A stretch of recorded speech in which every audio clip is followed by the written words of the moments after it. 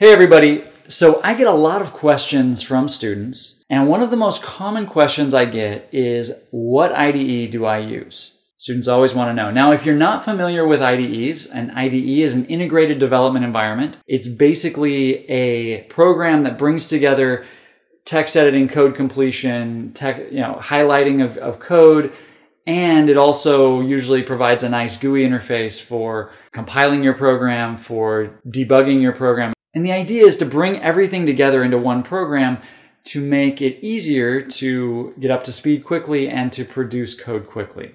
So over the years, I've used many IDEs. Eclipse, Xcode, NetBeans, Visual Studio, I'm sure I'm forgetting a few, Arduino. There are a lot that I haven't used. And each IDE has different features. It has different advantages, different things that some are better for certain languages than others. Some are specifically designed for certain languages. Others are pretty language agnostic, like Eclipse has plugins for just about any language. And IDEs can be super useful. But for beginning programmers and even some experienced programmers, I often think it's better not to use an IDE. One reason not to use an IDE when you're beginning is that IDEs, their whole point is to hide stuff from you. They hide a lot of the details of what's going on to make it easy. But for students and new programmers, I actually don't recommend using an IDE at all. And the reason is that I've noticed that over the years, students that learn on IDEs and that are kind of dependent on IDEs tend to be weaker programmers.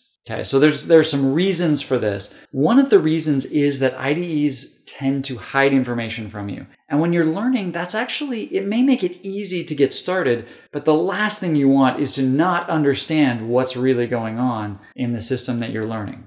It's the same reason why they tell kids who are learning math not to become too dependent on calculators.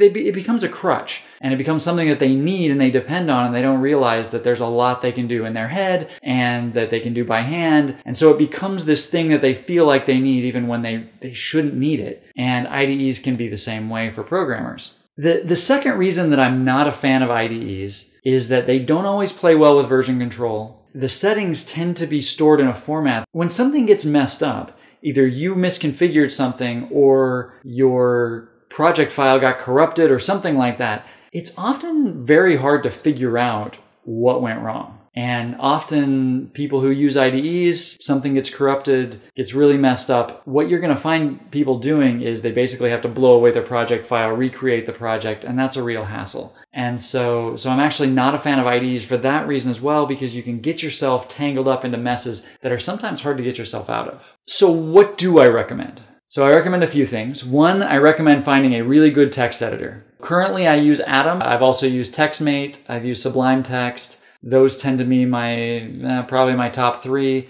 So those ones work great.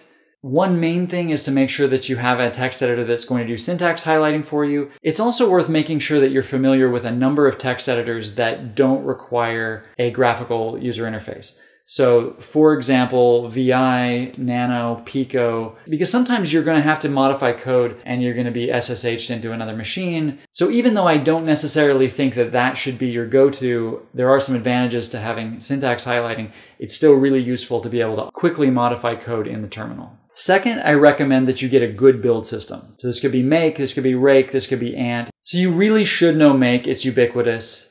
Ant is capable. I'm not crazy about Ant because I don't like editing XML files, but Ant is a very capable option, common in Java projects. Maven is also really popular, but is probably overkill for most simple student projects. You also have Rake, which is very much like Make, but brings a Ruby flair to it. So I really like Rake. Anyway, the point is that you have a lot of different options. The main thing is to use a build system that allows you to automate repetitive tasks, so that you don't end up doing the same thing over and over again, typing in a ton of commands. You want to be able to run tests quickly. You want to be able to build all of your different artifacts quickly. You don't want to spend a lot of time messing around because you're going to make mistakes. If you do anything that's repetitive in your build process and your development process, you're going to mess up at some point. And so a build system is just a no-brainer. You really want to have a capable build system that allows you to automate your common tasks. Third, I recommend learning GDB or some other terminal debugger. Students are always really nervous about debugging in the terminal, but it's a really powerful way to do things. I've made a few videos about using GDB. Feel free to look into them. Let me know if there are others that you'd like to see. But debugging in the terminal also allows you to automate tasks that are hard to automate in many IDEs, where you actually do have to do everything manually. So fourth, it should be pretty obvious from all my other advice that I'm a fan of the terminal.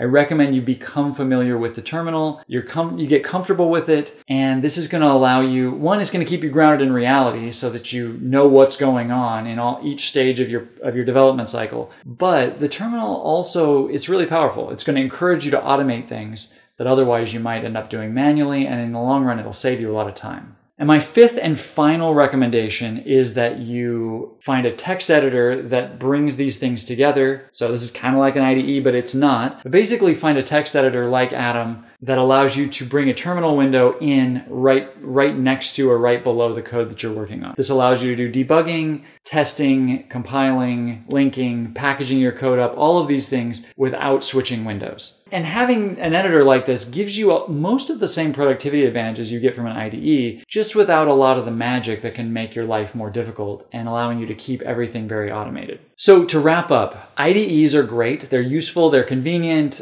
I occasionally use them myself. Many professionals use them to good effect, but for students and beginners, I don't recommend you use an IDE. I often don't use an IDE for many of my projects, especially projects where the automation requires some flexibility and a lot of customization. It's just easier to not use an IDE. But as a learner, it's just important that you take your time, do it all, learn how all the pieces are working, take the time to really understand what's going on, and then save the IDE for when you're just trying to save time. When you fully understand what's going on, it's just a convenience thing, and you can make an informed decision that's not going to get you into trouble down the road. And even then, you might find that you like having full control of the process. And you may be like me and not use an IDE most of the time. Anyway, I hope this is helpful. Until next time, I'll see you later.